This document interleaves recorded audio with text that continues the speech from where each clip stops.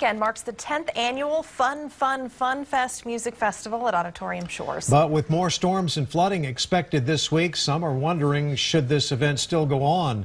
KXAN's Amanda Dugan has more. You can see crews working behind me putting the final touches on the setup for Fun Fest.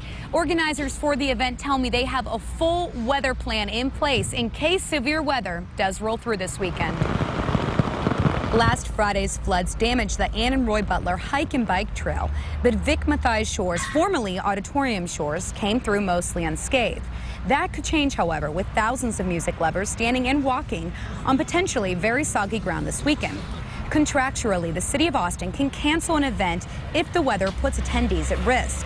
Just last year, the city and C3 made a mutual decision to pull the plug on the last day of ACL during weekend 2 due to rain. The city of Austin and Transmission Events, the company that puts on Fun Fest, have measures in place to help minimize the impact. The organizers are using grounds protection measures such as paneling and weather and ground sensitive decking that is preferred by the park system to help protect the grounds.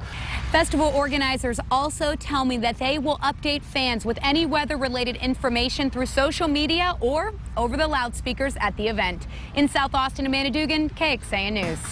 This festival comes just over a month after workers completed major renovations to Vic Mathias Shores.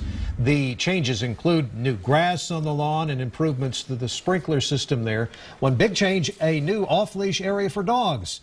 But the plan made the event lawn off-limits to off-leash dogs. Money for the improvements came from the event promoter C3 Presents. That company gave the city of Austin $3.5 million for the project. The improvements brought another major change for the Shores, a new name, as we just heard. It's now called Vic Mathias Shores, honoring a man who led Austin's Chamber of Commerce for more than a quarter century.